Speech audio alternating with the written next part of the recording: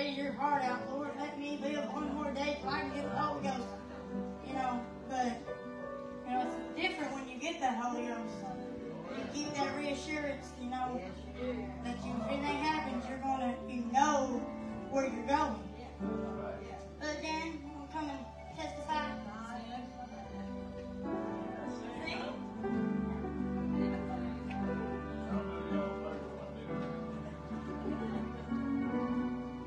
Praise the Lord.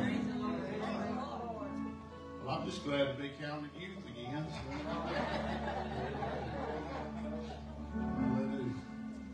I was reading this morning, and I was reminded of something. I guess I hadn't really paid that much attention to it. I was reading about the pool of Bethesda. You know, that was a place where the angel would come down every so often and trouble the waters, you know, and whoever got the water first, they'd be healed. And I was reading there, of course, you know, the man that was lame was, you know, invalid for 38 years, I think it was. Been laying there all that time, and Jesus walks up to him. You know, Jesus always shows up when it's, you know, we're just about to give up. We don't say a whole lot about that old boy, but he said, you want to be whole?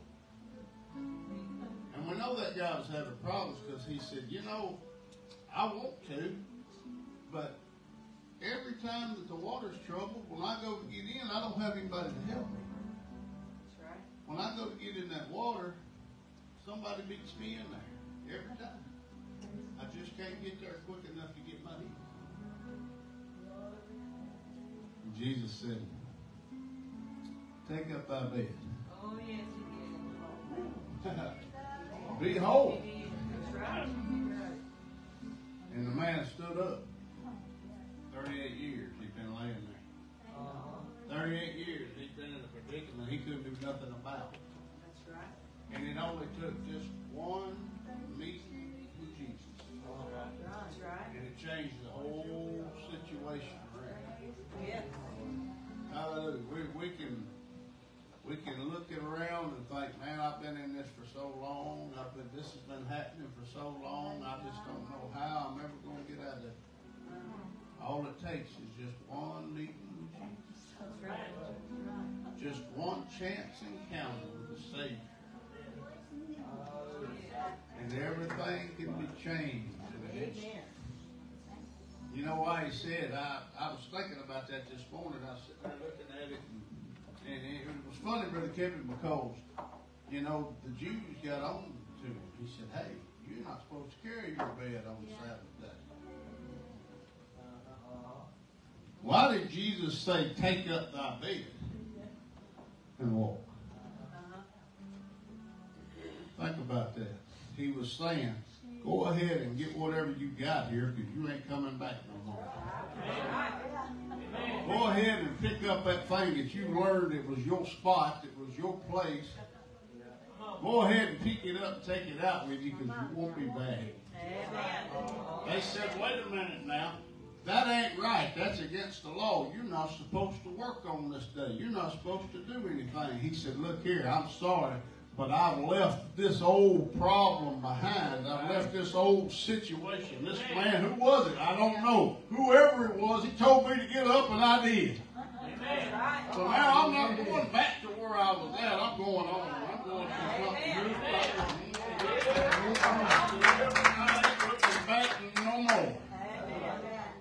Mighty God. What a God we serve. Just remember, if there's a situation that you're in, something that's come up, and you just feel like it don't look like I'm never going to get out of it. Just one chance encounter with the Savior can change it all around. That can bring you into a victorious place. Hallelujah. So just remember, lean on Him. Look for Him. Strive for Him. I love the Lord tonight, and I'm glad to be here with you. Praise the Lord.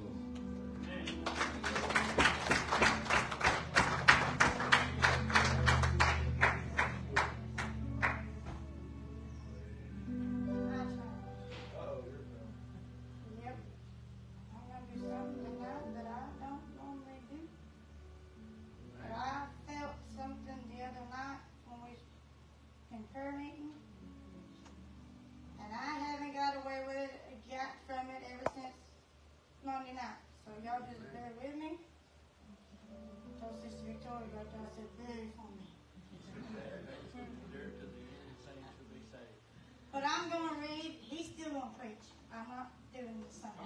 He's still preaching.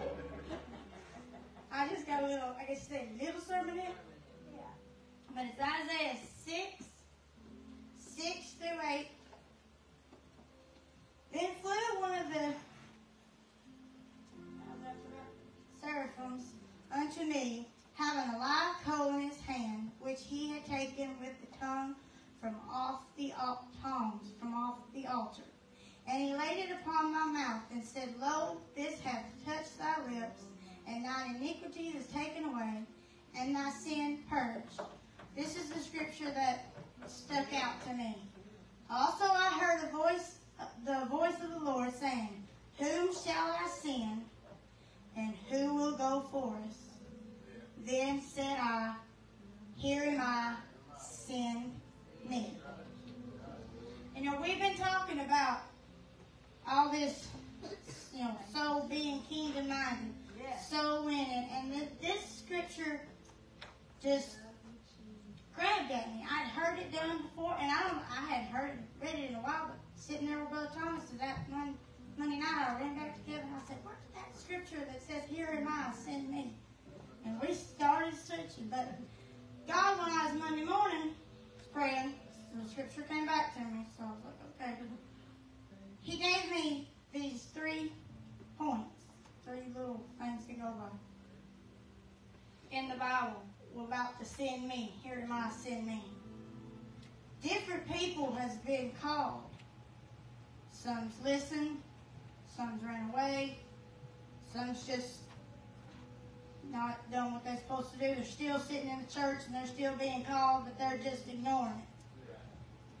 And one of them was, are you willing to obey God, or are you going to disobey Him?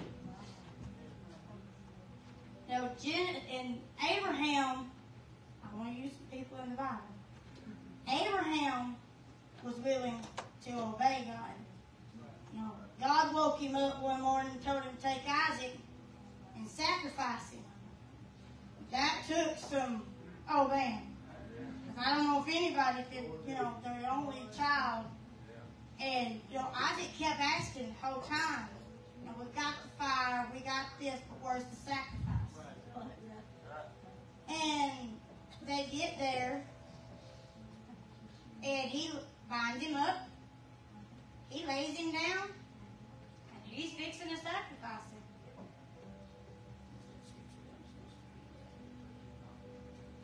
Here. It's 11. No. I marked my spots, but I don't know. And the angel of the Lord called unto him out of heaven and said, Abraham, and he said, Here am I. Lay not thy hands upon thy lad, neither do anything upon him. For now I know that thou fearest God, seeing that thou hast not withheld thy son, thine only son, from me. We can't withhold stuff from him. I mean, he knows everything.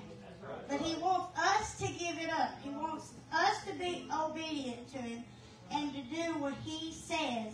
When he tells you to do something, you do it. And I know I'm stepping all over my feet because I've had other things I was supposed to get up in here and do, and I just got too scared and left it back here and just came up here and sang and went back down. So I've been one of those, you going to disobey or you going to obey or disobey? And I want to use Adam as our next one. He disobeyed. He knew, even though Eve was the first one who took the fruit, he knew they weren't supposed to eat that fruit. Oh, yeah. Right. But he still ate that fruit and hid. And then when it got to that time of the day, when God got there to walk with him, and he hollered for him, Adam had to say, Here am I. But it wasn't one of those like, it wasn't different than what Abraham said. It was shame. And there's a lot of times when we go through church services and we God's told us to do something, we don't do it, and finally when He pulls your number, you have to say, here am I, Lord. You know, we don't need to do that. But some of us do. There's people that does it because they just don't want to do. They think that they can just sit on the pew and just slide right into heaven. But it ain't going to work that way. We've got a work to do for God. We might not know what it is. And I thought for years, I never thought I'd be up here doing this. No. But our next one is, are you willing to go? Or are you going to run away? Moses went. Yes, he did. I can't talk very good. I can't say my words right. And I've used that. I say I just keep, this is all on me because I've got up there and I said, God, I can't talk. I get up here, I get so nervous. I can't read, I can read really good, but I can't comprehend what I read. And he says, that's just an excuse. He says, I gave you a helpmeet to help you understand all that. Just like he told Moses, I'll give you somebody to help you talk. Just go. You know, just go. And he went. And he did what God told him to do, and he brought his people out of slavery. We need to be willing to go when God tells us to go out there and knock on the doors, because we're bringing those people out of slavery. Slavery of the world, slavery off, getting the slave master, the devil off of them. We've got to get them out of slavery so they can get in here and experience that whole joy unspeakable. And to know how it feels that you've got somebody when you feel like you ain't got nobody that loves you, you've got God that always loves you. Amen. And then the next one, are we going to be like Jonah, who ran away, but he still ended up having to do what God told him to do. He got punished for it. Has been 3 days and 3 nights in the belly of a fish. Well, yeah, the belly of hell, yeah. So, and then he still ended up having to do what God told him to do. That's another. We can't run away from it. We can try. And there's people that has came through this and then they left. All they're doing is running. They're not trying. They say they're running because they know, number one, they know what's right. That's right. And number two, they knew they was fixing to have to do some work to do, and they didn't want to do it, so they just ran. That's right. And we don't need to run. Because like I said, God's going to get you. God's got our number. And He's going to eventually make us go through some things that brings us back. Amen. And last one.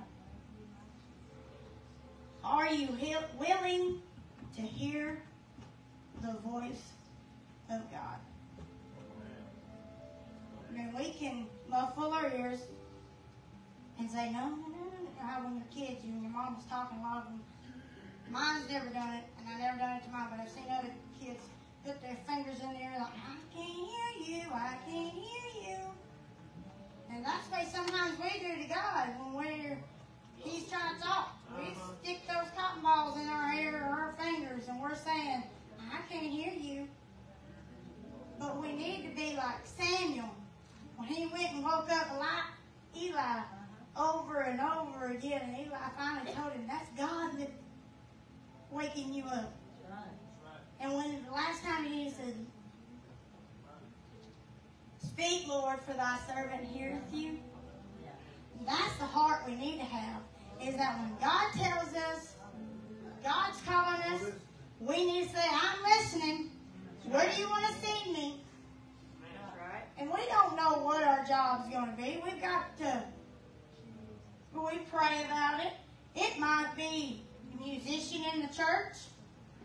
You know, that's a ministry. It might be a Sunday school teacher, a youth leader. And it might just be God wants us to pray a little bit harder. Every morning, every evening, every night. God just might want you to be a prayer warrior.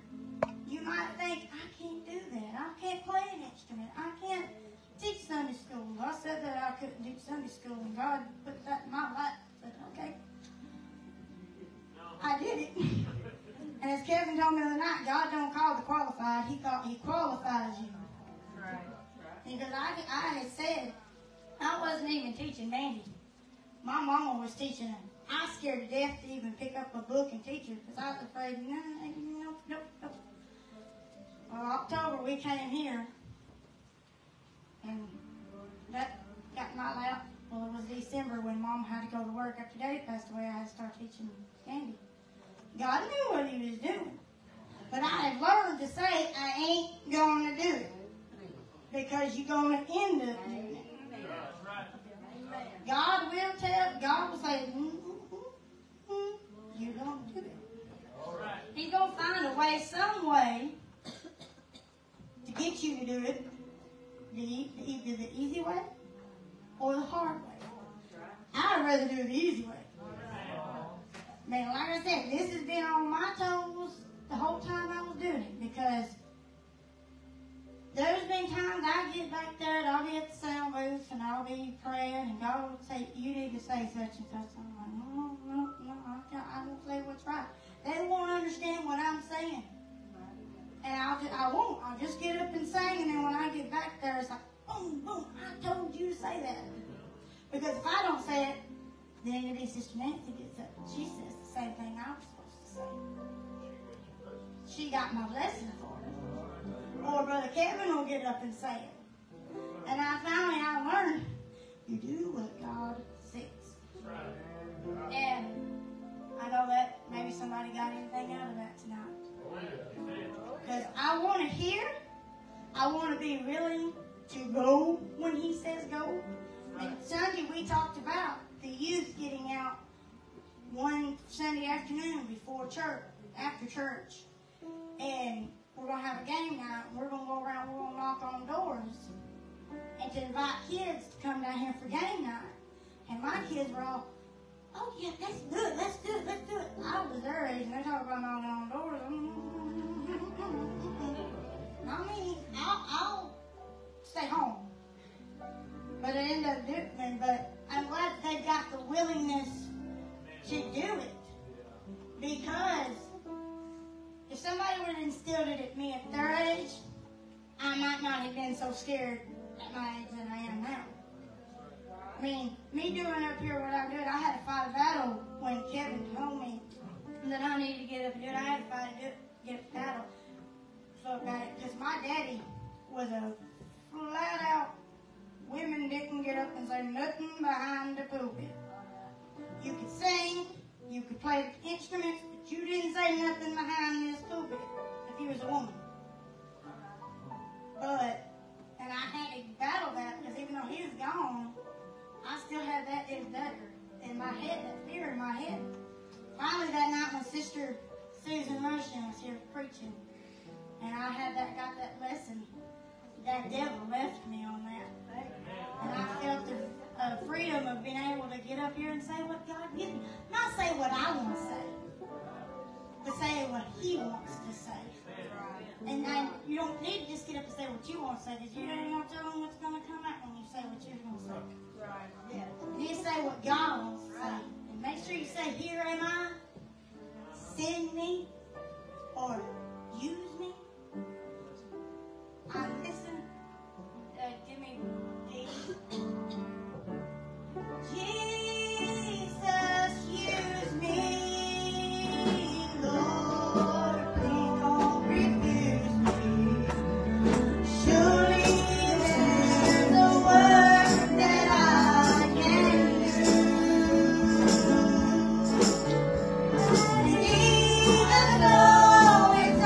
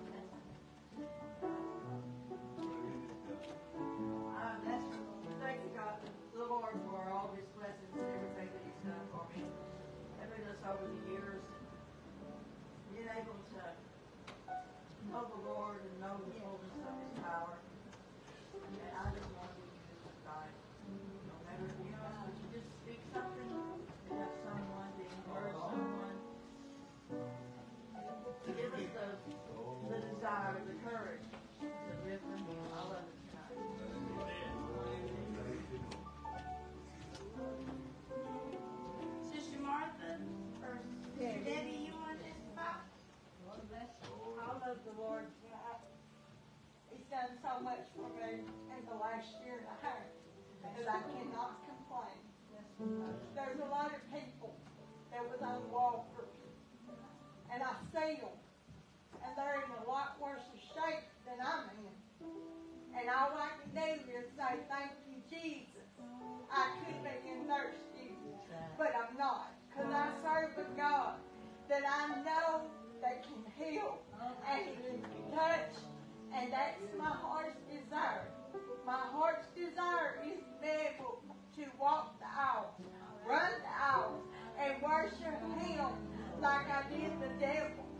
I worshiped the devil for 20-something years. I went to dance halls. I would dance 5 and 6 and 7 hours a night. If I can do that for the devil, just imagine what I could do for God. If He would just heal me. That's all I want, to be able to walk and run the aisles and be able to worship Him. Y'all pray for me.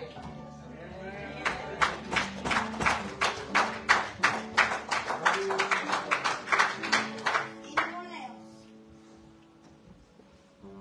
Anybody else got a testimony that's burning on their heart to tell?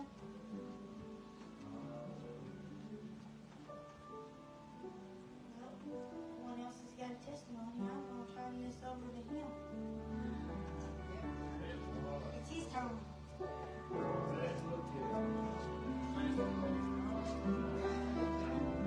Praise the Lord, church. Praise the Lord. Thank God.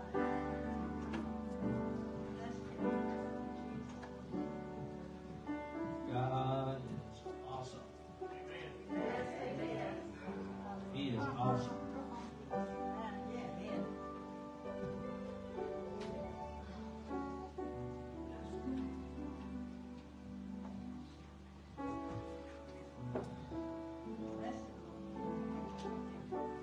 Feels odd not having my pastor up here.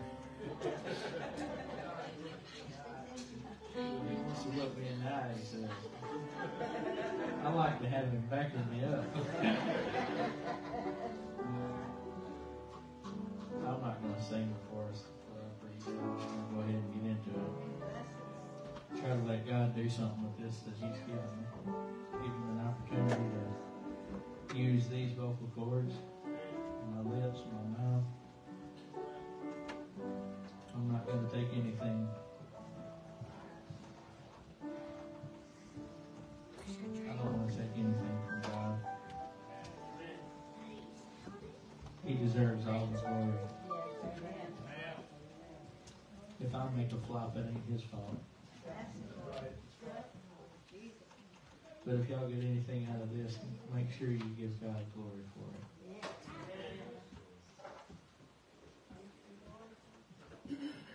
Turn to Genesis chapter 6.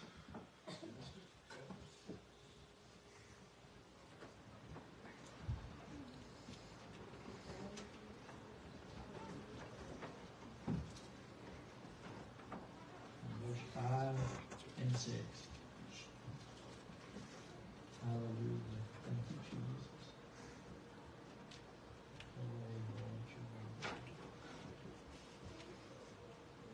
And God saw that the wickedness of man was great in the earth, and that every imagination of the thoughts of his heart was only evil continually. And it repented the Lord that He had made man on the earth, and it grieved Him at His heart.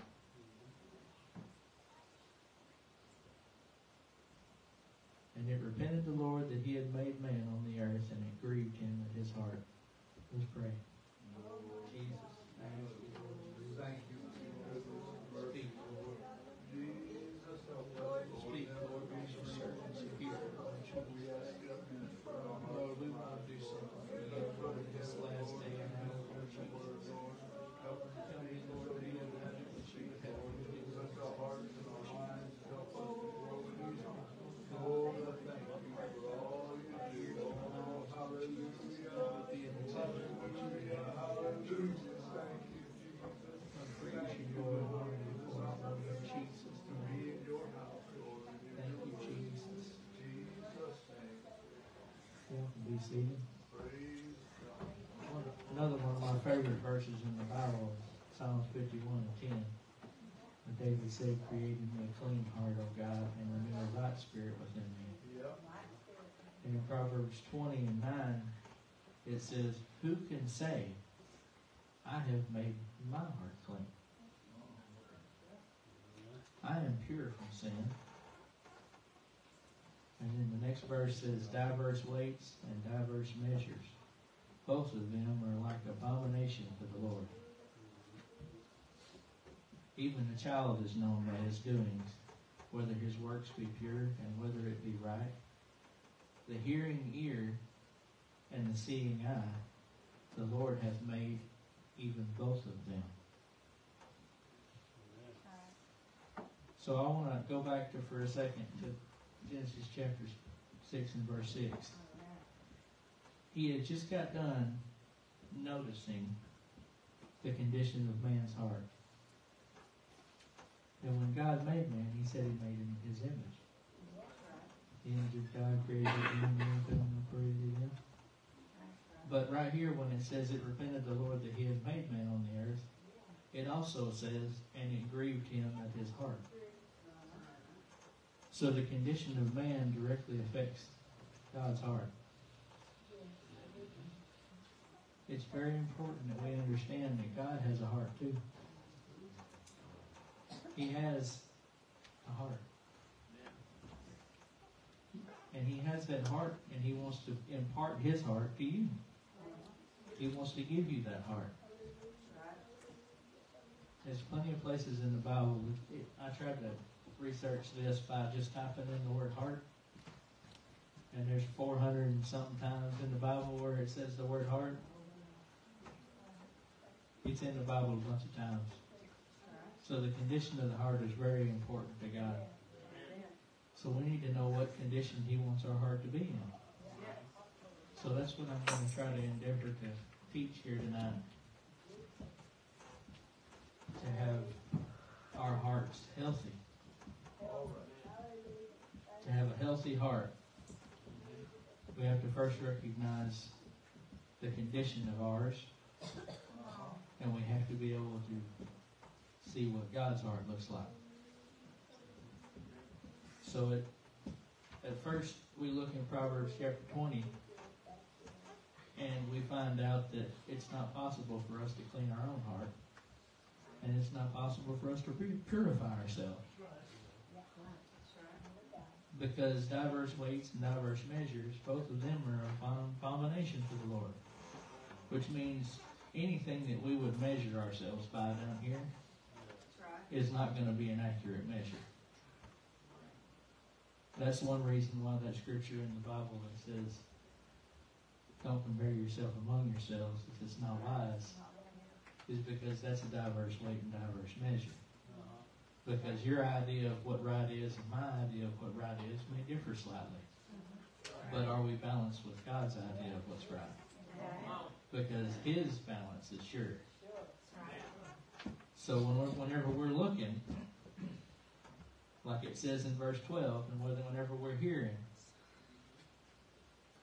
God made the hearing ear and the seeing eye.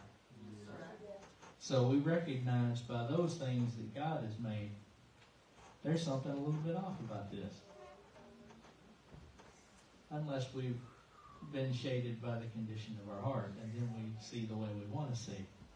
And like in the Bible, it says our hearing gets dull and our seeing gets dim. Matthew 13 and 15 is where I'm going there. For this people's heart is waxed gross, and their ears are dull of hearing, and their eyes they have closed.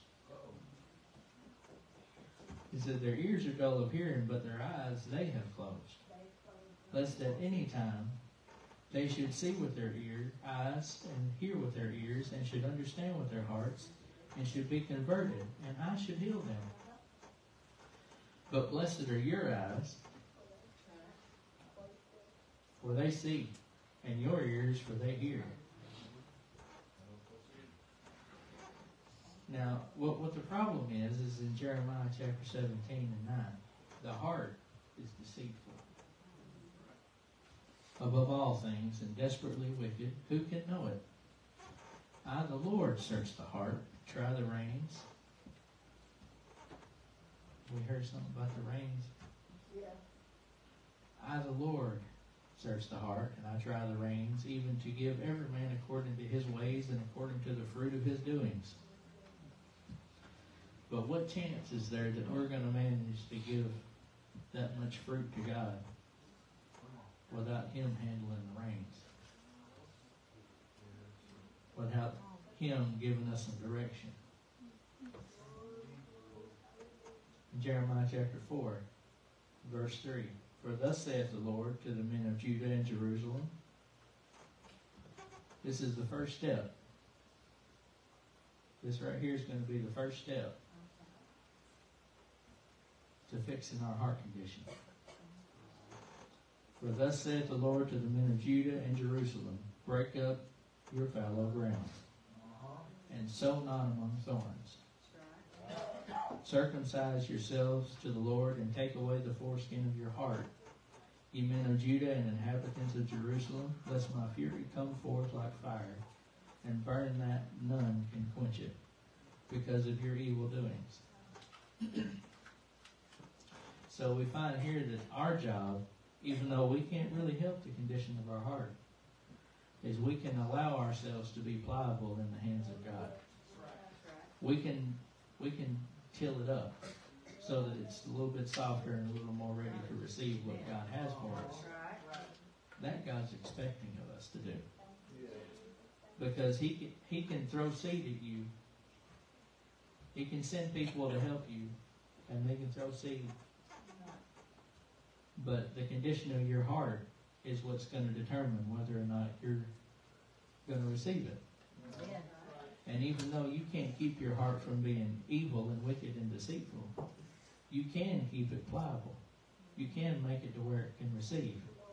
And what you do is you keep yourself ready to receive something from God. This is good even after you've entered the kingdom. This is good before and it's good after. This is something that we can do. We can allow ourselves to be ready to receive.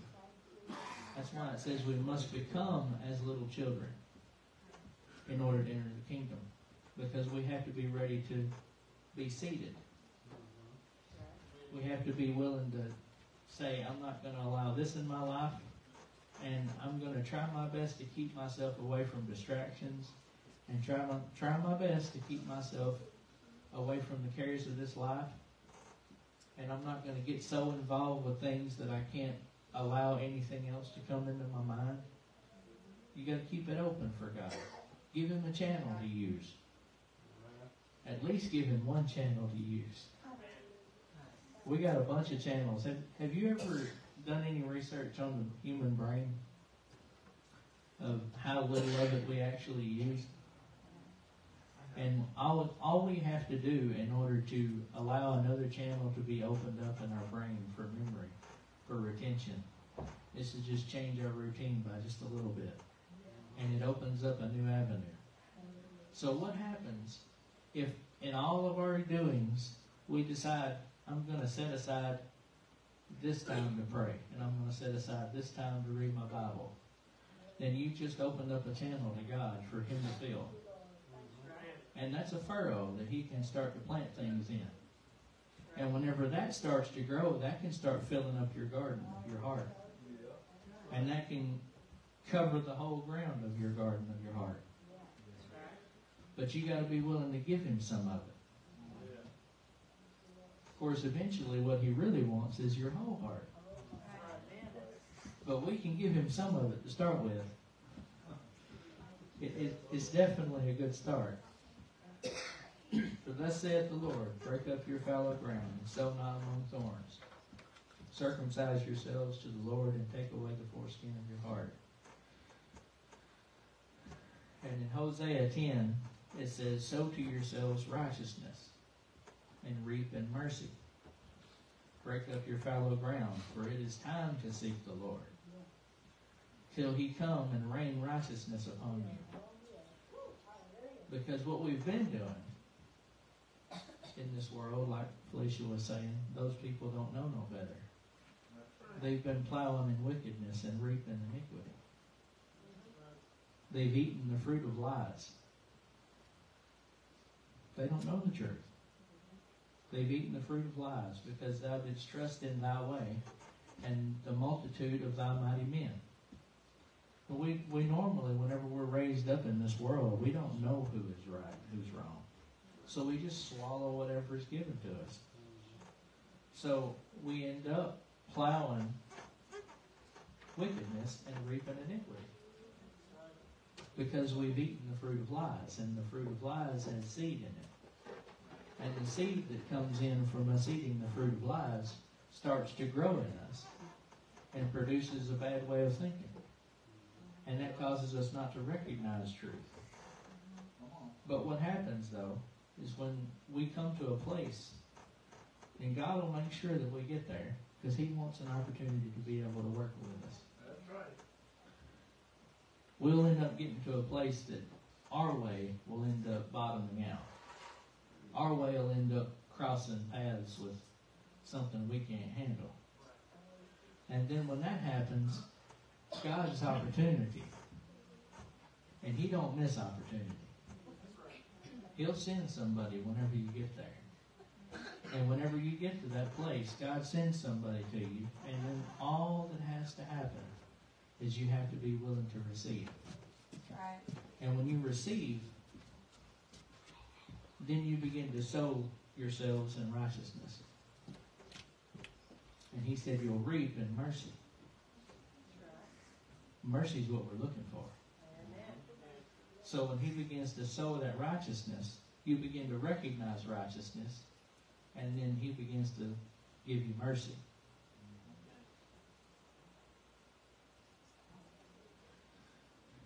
In Jeremiah chapter 4 and 14, O Jerusalem, wash thine heart from wickedness, that thou mayest be saved. How long shall thy vain thoughts lodge within thee?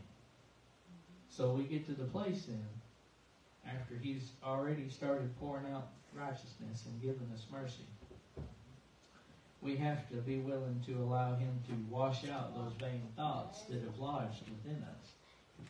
So we have to look at the thing that is being shown to us.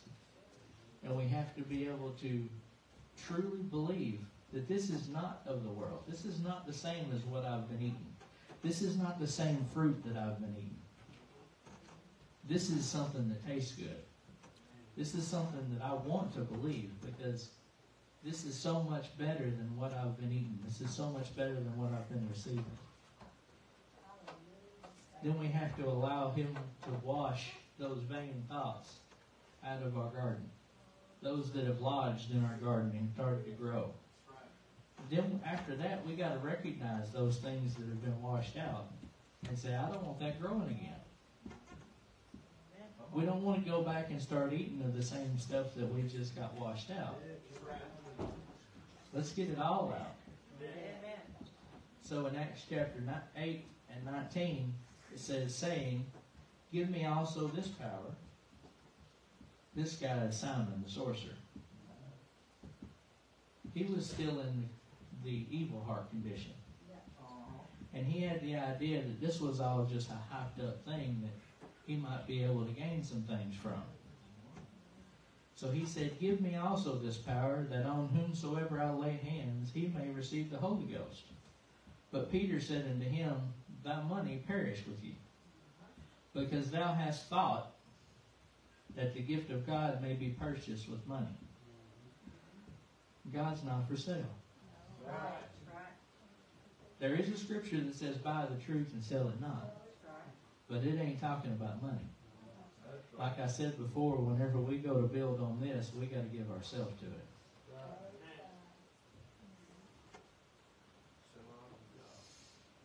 So he said, God made the gift, because thou hast thought that the gift of God may be purchased with money. In verse 21 it says, thou hast neither part nor lot in this matter, for thy heart is not right in the sight of God.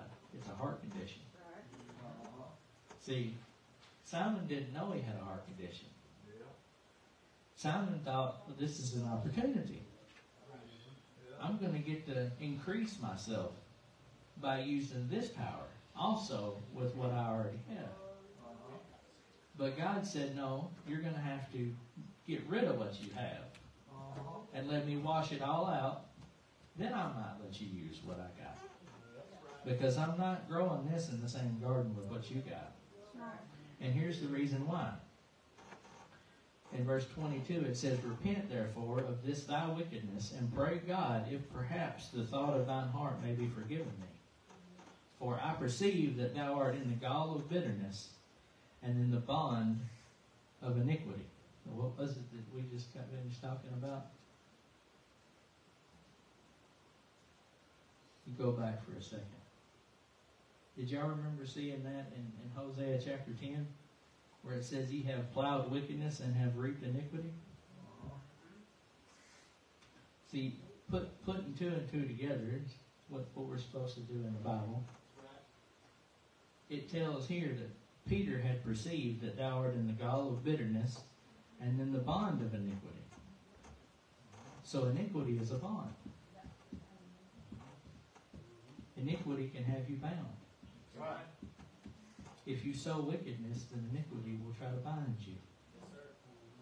So once we have come into the kingdom, and once we have started producing good fruit, if we turn around and start sowing iniquity, then if we start sowing wickedness, then iniquity will try to bind us.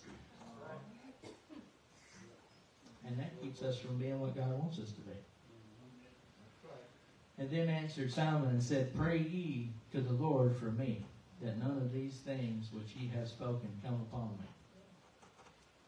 I'm not sure if he ever got his heart right. Because it didn't sound like he wanted to pray for his own situation. It sounded like he was hoping somebody else would take care of it for him. And God don't really do things that way.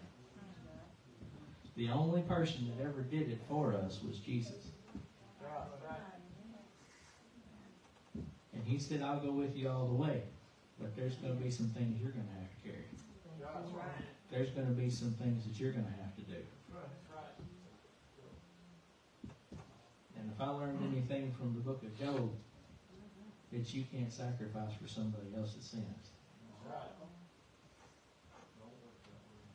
In Matthew chapter 12, Jesus was talking in verse 34. He said, O generation of vipers, how can ye, being evil, speak good things?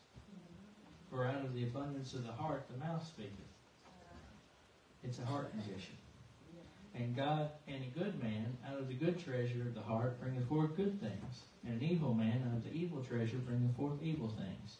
But I say unto you, that every idle word that men shall speak, they shall give an account therefore in the day of judgment. In chapter 15 of Matthew, it says, in verse 18, But those things which proceedeth out of the mouth come forth from the heart, and they defile the man. For out of the heart proceedeth evil thoughts, murders, adulteries, fornications, thefts, false witnesses, and blasphemies. These are things that we sometimes allow to be planted in our garden. And whenever they're planted there, what kind of fruit's going to show up? What kind of things are we going to talk about? In Matthew chapter 5, Jesus said, Blessed are the pure in heart, for they shall see God. So there is a pure heart. It's not ours. It's not ours. Our heart's not pure. In Matthew chapter 6, it says, For where your treasure is, there will your heart be also. So there's a treasure we got to find. I don't know what the treasure is. In Matthew chapter 11, verse 24, Take my yoke upon you and learn of me, for I am meek and lowly in heart, and ye shall find rest for your soul. There's a yoke, but it's not a heavy yoke. And it's going to give us rest for our soul. But we got to be meek and lowly, which means we can't be high and haughty, which is our natural tendency as human beings. Look at me, I've made it. I've done something for myself. Everybody around me is a little lower than I am. I feel like I'm better. Or you may not even say it. And in that you might feel justified. Because it's the abundance of the heart. It's a heart condition. Now, I want to talk for a few minutes on what the heart actually is. I feel like whenever I was growing up, I really didn't know what the heart actually was. And I was so confused every time somebody quoted a scripture about the heart. The reason why is because whenever you read the scriptures about the heart, you need to understand that what the Bible is actually talking about is your emotional processes. Your thought processes that are guided by the emotions. But the thing that we don't understand, and it's so easy for us to overlook, is how we react to things. We think is just our personality. That's another term that we've given it. It's our personality. We don't really think there's anything wrong with the way we think. The majority of the time, we don't think there's anything wrong with the way we think. We don't even notice sometimes whenever something is happening and we get a little uptight and we start thinking, well, I don't think they should have said that. And I was talking to a brother today. There's 5 things that God hates. One of them is sowing discord among the brethren. Well, the one thing that we don't recognize, and we probably should be a lot more patient, a lot more meek, but whenever somebody else is sowing discord, it's so easy to begin to sow discord. Because discord begets discord. Gossip begets gossip. In fact, the only answer for gossip is I don't want to hear that. Because any other answer is a continuation of gossip. But that's a heart condition. And we think, well, they're just a gossipy type. I think there's a scripture in the New Testament where it talks about, I'm not trying to pick on women, but it does talk about the women that go about being busybodies in other men's matters. It's not just a personality trait, it's a heart condition. And it's sowing discord. Whenever we feel like it's a good idea to talk about other people's problems, it's a heart condition. Because the only one we should be talking to about it is God. Because He's the one that's got everything in His hands. And if it's going to be fixed, it's going to have to be fixed from the heart. Because if you try to go heart to heart with somebody, your emotions are going to clash with their emotions. And that's the reason why the Bible says specifically, whenever you have an issue or you find that a brother has an issue, the only way to go to them is in the spirit of meekness. Because they have to recognize that you're in a position to help them. Because you can't go to them with that high and mighty, I'm better than you attitude and expect to do any good. Of course, there are certain situations where the condition of the heart is deteriorated so bad that there's no possible way you can go to them.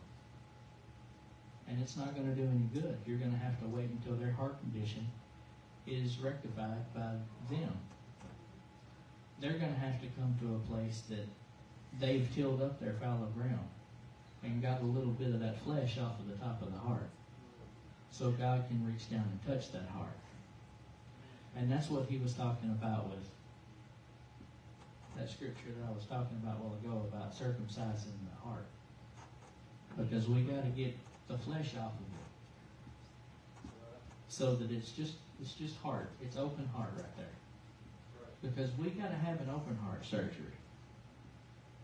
God don't want to have to pilfer through all the things that we think and all the things that we've accumulated to try to get all of this stuff out. Of course, the Word of God is quick and powerful. And it's sharper than a two-edged sword, even to the piercing and dividing of soul and spirit. This is actually where I'm at. I got that scripture right here. For the Word of God is quick and powerful, sharper than any two-edged sword, piercing even to the dividing asunder of soul and spirit, and of the joints and marrow, and is the discerner of the thoughts and intents of the heart. And I feel like sometimes we feel justified in ourselves. I have before. I felt justified in myself because I felt like God knew what my intention was. He also knows what your condition is. And even if your intention is pure, your condition still may be wrong. And He still wants you to work on your condition. Even if your intention is right, you can cause trouble. Because our condition may be wrong.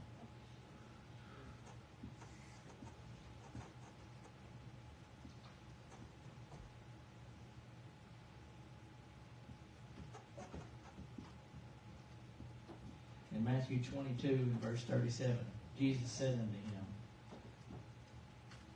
Thou shalt love the Lord thy God with all thy heart, and with all thy soul, and with all thy mind. That doesn't leave any space or any room for anything else. So if we're really going to do that, then we're going to have to not love ourselves and not love our things and not even love our life. Because the scripture also says that he that loves his life shall lose it. And he that hates his life shall save it. The only way we're going to make it is for the flesh to die off the heart so we can have that open heart surgery. But what causes that? It's in Acts chapter 2 in verse 37. There comes a time whenever we see our heart condition. There comes a time whenever we recognize that we have a heart problem. In Acts chapter 2 and verse 37, it says, Now when they heard this, they heard they had a heart problem. They were pricked in their heart, and said unto Peter and the rest of the apostles, Men and brethren, what shall we do? And Peter said unto them, Repent and be baptized, every one of you, in the name of Jesus Christ, for the remission of sins, and ye shall receive the gift of the Holy Ghost. For the promise is unto you and to your children, and to all that are far off, even as many as the Lord our God shall call. Now, since the Word of God is quick and powerful and sharper than any two-edged sword, it'll force you to recognize you got a heart problem. But when we recognize we got a heart problem, and we get pricked in the heart because it's going to happen, we got to be willing to say, what are we going to do about this?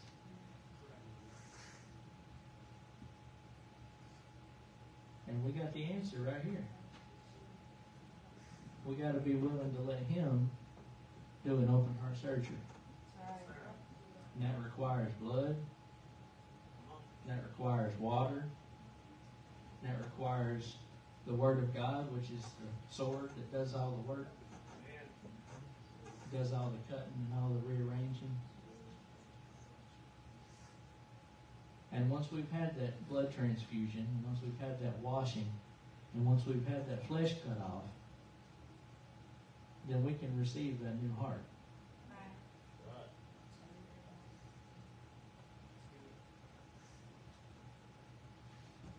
But there's a test you can do. In 1 John chapter 3 and 18. My little children, let us not love in word, neither in tongue, but in deed and truth. And hereby we know that we are of the truth, and shall assure our hearts before Him. For if our heart condemn us, God is greater than our heart, and knoweth all things. Beloved, if our heart condemn us not, then we have confidence toward God. Now, what happens when we have confidence towards God? If we don't have a heart problem and we have confidence toward God, then whatsoever we ask, we receive of Him. Because we keep His commandments and do those things that are pleasing in His sight. So we understand what he's saying there is the condition of our heart has a whole lot to do with whether or not we're going to get what we need from God. Not only that, but once you've come into the kingdom, if we don't really love our brother, if we just say we do. That's what John is saying here. It's a test of the heart. If we don't really love our brother and all we're doing is just saying we do, then we're not going to receive answers to our prayers. Because we don't have confidence towards God. Because we lose our confidence with our heart problem. We lose our confidence with our heart problem. And whenever I heard this, I thought about faith. Faith cometh by hearing, and hearing by the word of God. But it only really works if you have your ground tilled up and you don't have a heart problem. And if it gets in your heart and you believe it, which you should do, uninhibited, then anything that you ask in faith, believing, God does it. Because you don't have that heart problem holding you back.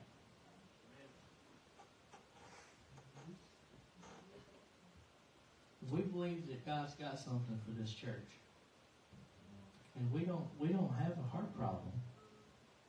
Then we should have confidence. And I want to sing that song. I have confidence.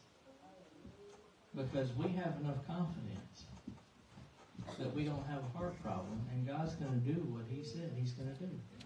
Because we've all received the Holy Ghost. We've all been baptized in Jesus' name. And we love our brothers and our sisters. We don't just say we do. We really love them. And a good test of that is whenever something happens and you see somebody in need, that true compassion wells up in you. When you have that compassion like Jesus had, whenever it just wells up in you, and it wells up in you with the Spirit, and you can begin to pray fervently for someone's need because it's really sincere. You can only sincerely intercede for somebody you truly care about. This is a true test of the heart. Go ahead. Come on. It's a true test of the heart whenever you go to pray for somebody and you really feel that compassion. When it's really real. And you recognize that God's in it. God's moving. God's working in you. God's stirring you up. That God's going to move in that situation. You have faith that God's going to do it. Because you don't have a heart problem.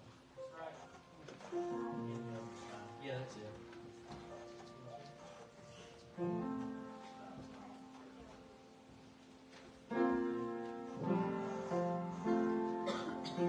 When trouble gets in my way, I can't tell mine not from me. When it tossed from side to side, like a ship on a raging tide.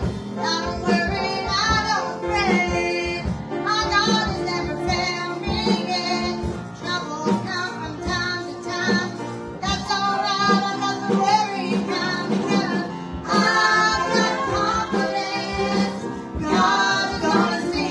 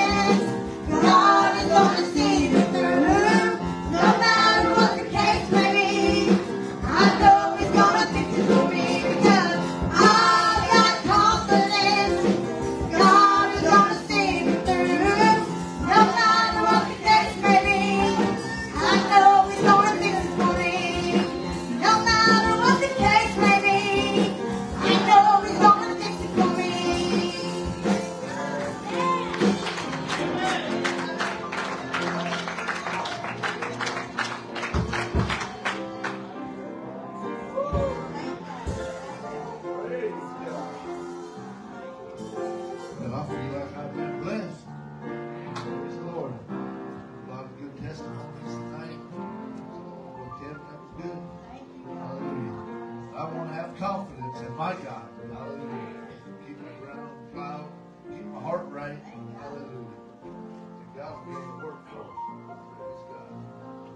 Sister Felicia had to say, or Brother Collins had to say, Brother Darren, Sister Nancy, and everyone testified. I enjoyed every bit of it. Praise God. I just want to see God do work here in Linden. I want to see souls saved. First Gate, Iron Hill come and be with us. Youth service. Praise God. Tomorrow night is Brother Owsley is having a youth service. We'll try to be there at 7:15. Said we're going to have pizza afterwards. So get a chance to go. It's good fellowship. Praise God.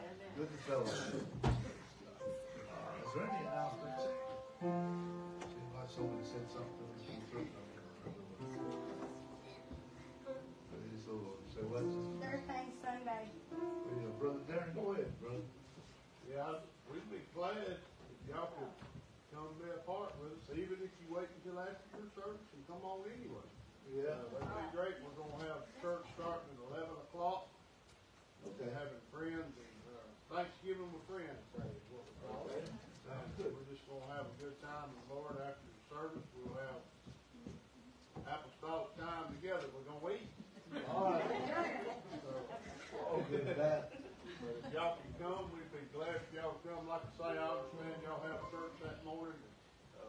But if y'all can, after service, if y'all want to come on over, hey, don't worry about it. Just come on whenever you can. We'll be glad to see you. Amen. We love y'all folks. We're just glad to be with you. We love our time together. That's good. Two more based. That's not any other announcements. We're going to pray and we'll be dismissed in Jesus' name. Lord, we love you, Jesus. Thank you for your goodness and your mercy, Lord. I thank you for your word we've heard today, Lord. I thank you for each and every testimony, each and every song, each and every verse in the Bible that was read, Lord. I'm asking you, Lord, to minister to our hearts and our minds, Lord. Help us to draw closer to you, to serve you with all of our heart, Lord. To be ready to go when you call, Lord. Jesus, I thank you again for an opportunity to see in your house. I ask you to keep your hand about us, keep us safe from harm till we all meet again, Lord. In Jesus' precious name we pray, Lord. We can be dismissed in Jesus'